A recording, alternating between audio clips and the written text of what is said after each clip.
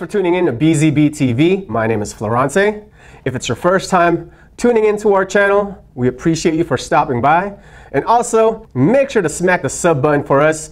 That way we can smack you right back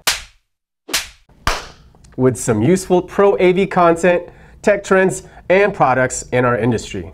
We've got a great episode ahead. So we always talk about 4K HDR on the Hive.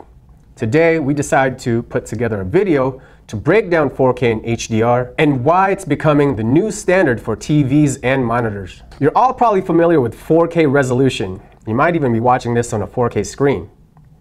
4K basically is 4 times the resolution of full 1080p. HDR, or high dynamic range, is the technology that will allow your TV or monitor to display a wider range of colors. On top of that, HDR also expands the range of contrast. Contrast ratio and color accuracy are 2 of the most important factors when it comes to how a TV looks. HDR broadens the scope of both contrast and color significantly. Currently, most new TVs are capable of HDR, which has more detail in the bright and dark areas of an image, creating a higher dynamic range compared to non-HDR content, which is pretty much everything that you've ever watched.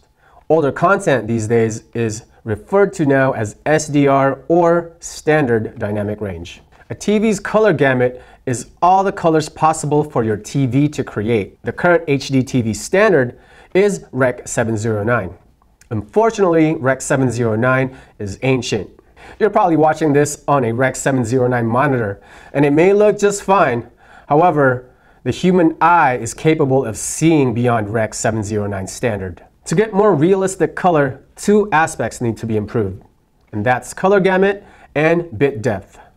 HDR improves on these 2 aspects, and the color gamut that HDR uses is Rec. 2020. Rec. 2020 is the color space defined for 10 and 12 bits in 4K and 8K TVs. Bottom line, Rec. 2020 color space standard can reproduce more colors not shown in the Rec. 709 standard. Expanding the color gamut will allow TVs to produce more realistic colors. Bit depth is the other aspect, which is a bit more complicated, no pun intended.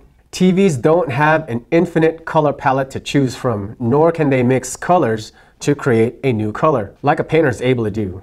TVs are digital, and each color is represented by a value. Current HD TVs use an 8-bit system. What this means is your TV can show 256 possible shades of gray.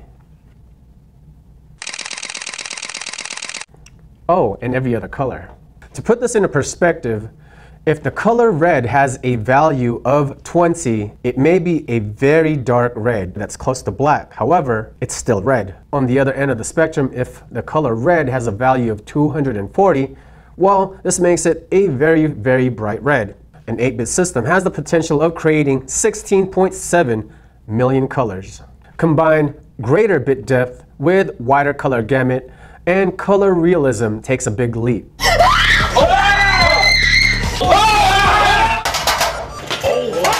10-bit color can represent 64 times the colors of 8-bit. When you do the simple math, this will equate to over 1 billion colors, which is a massive amount when compared to 8-bit color.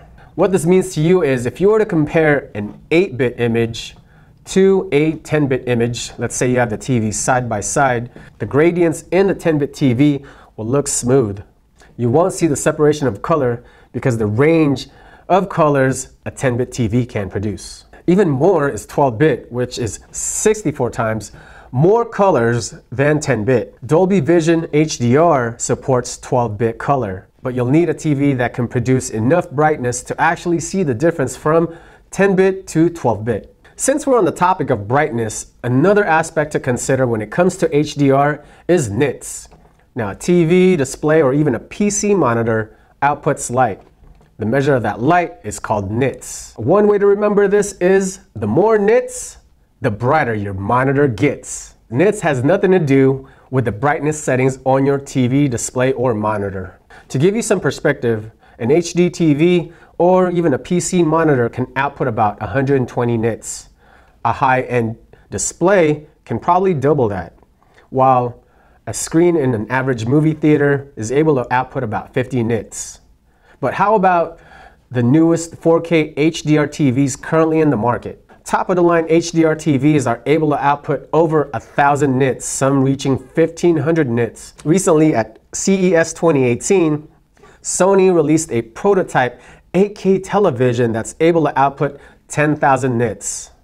That's remarkable.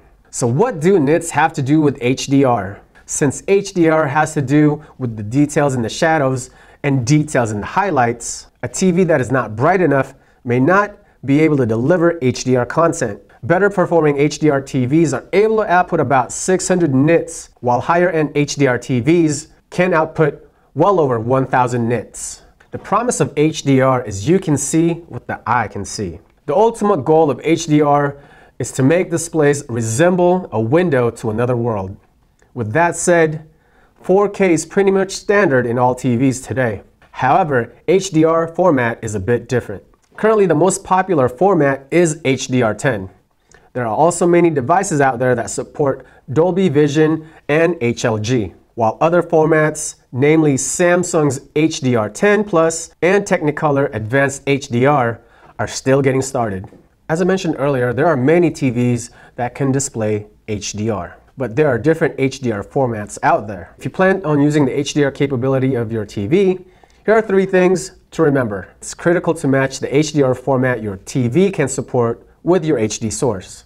So for example, if you end up purchasing an HDR capable TV that supports Dolby Vision HDR, your external HDR source, it may be a Blu-ray player, must also support Dolby Vision HDR, including that Blu-ray disc that you're using. Next thing, you also want to use an HDMI cable to support the bandwidth of HDR. Lastly, make sure your TV and your external source support the right versions of HDMI and HDCP.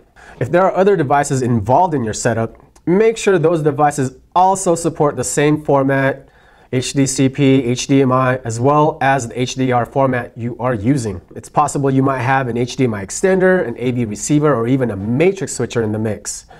Make sure those devices support the format of your HDR, otherwise you may get downgraded to 1080p or even a blank screen.